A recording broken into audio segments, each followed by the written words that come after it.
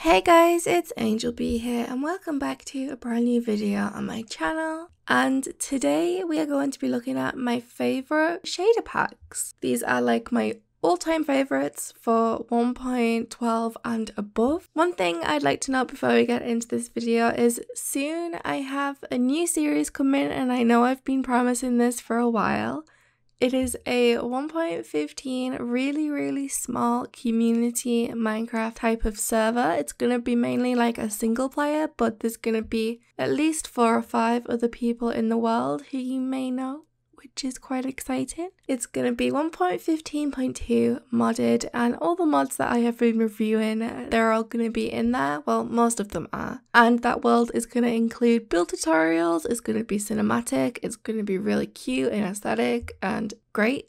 So yeah, before we get into this video, please be sure to subscribe if you're not subscribed already. It does really mean a lot to me and it helps out my channel. Then let's get right into the video. So this is just default, no shader, just to give you a little look of what it looks like. So my first favorite shader pack is called Sildurs Enhanced Vanilla. Now this is a very vanilla style shader pack. As you can see, it still looks like regular Minecraft. However, there is pretty shadows, waving plants, waving leaves, and the water waves too.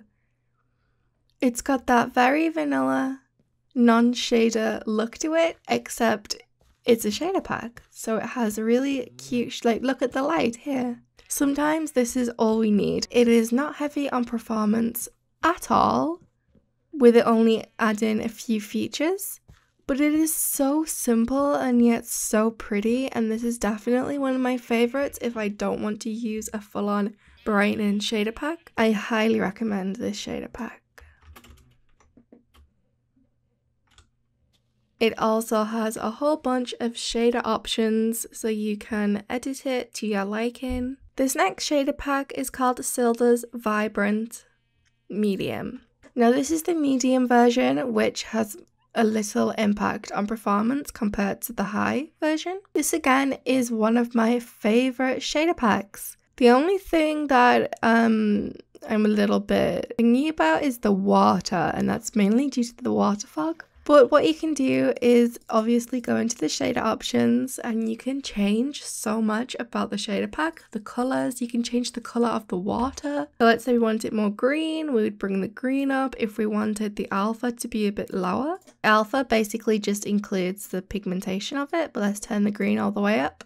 You can see how it changes it. Obviously, you wouldn't want it all to be fully green, but you can just tweak this to however you like. You can add the texture from the vanilla water if you wanted.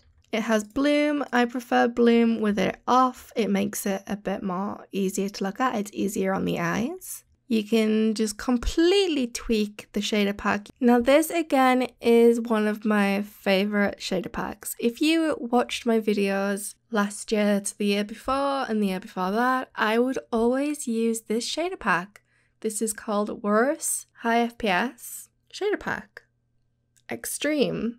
There is different versions, but the Extreme is my favorite. It does use more performance than the other versions. But again, all these shader packs work on lower end computers for me because I used to have a computer that wasn't as good as the one I have now. And I was always trying to find a shader pack that gave me a lot of FPS. And this one definitely does that. One thing I will say is the water texture. It's not that cute right now, but what you can do, again, shader options, and it's in water fog. Turn that off, and then you have regular water again. And then my final favorite is BSL 7. Now, this is quite a newer shader pack that I have been using constantly. I used to use older versions of BSL, but this version is definitely my favorite version. It's so stunning. Personally, this is the perfect shader pack. And again, in shader options, this one is fully customizable. I have my bloom turned off because if you turn it on, I personally think it's a bit blurry. But some people might prefer this. it looks more cloudy like this, but I always have bloom off. And within the shader options, you can change the profile to make you have more performance, such as profile low. This will give you the most FPS. Obviously, it won't look as good, but personally, they don't look much different. But you definitely get the most FPS on the low. And it still looks amazing. So that is it for this video. I hope you guys have enjoyed this. Please be sure to leave a like if you have. I have all my links in the description. And I'll see you guys later. Bye!